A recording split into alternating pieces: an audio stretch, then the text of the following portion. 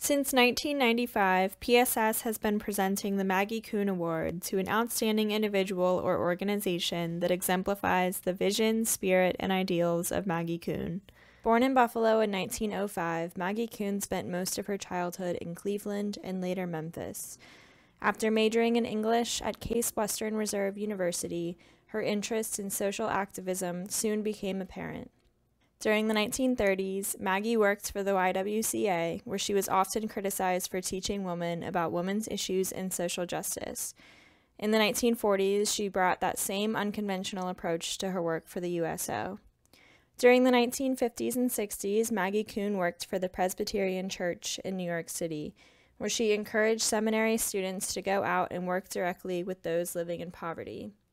In 1970, Maggie, who was then living in Philadelphia, turned 65, and she found herself confronting the mandatory retirement law then in effect.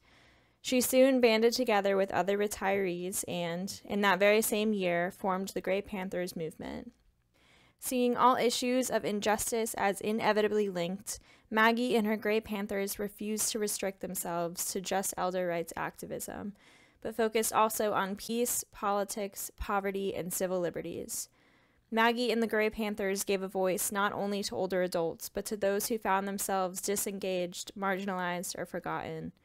Over the years, the Grey Panthers movement grew, inspiring people across the country to join the good fight. In 1992, Maggie became an advisor and consultant to PSS. When she died in 1995 at the age of 89, PSS was granted approval by her estate to create the Maggie Kuhn Award. Since then, the Maggie Kuhn Award has been presented annually.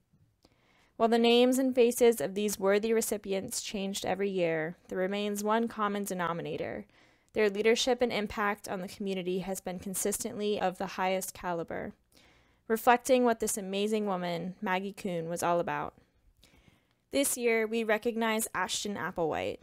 Ashton Applewhite didn't set out to become a writer. She went into publishing because she loved to read and didn't have any better career ideas at the time.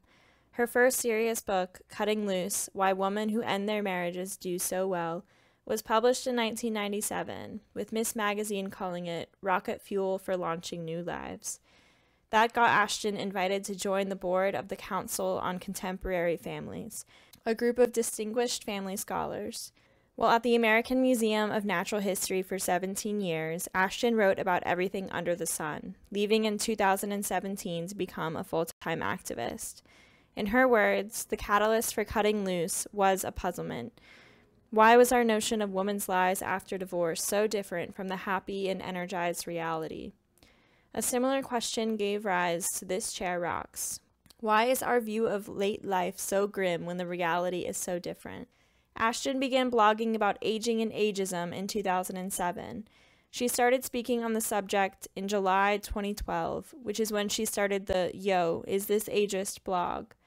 Since then, Ashton has been recognized by the New York Times, National Public Radio, The New Yorker, and the American Society on Aging as an expert on ageism, and named a fellow by the Knight Foundation, the New York Times, Yale Law School, and the Royal Society for the Arts. Ashton has written for Harper's, The Guardian, and the New York Times, and speaks widely at venues that have ranged from universities to the Library of Congress and the United Nations. Ashton is a founder of the Old School Anti-Ageism Clearinghouse. Her book, This Chair Rocks: A Manifesto Against Ageism, was published in 2019 by Celadon Books. Throughout much of her life, Ashton Applewhite has displayed the same qualities exemplified by Maggie Kuhn.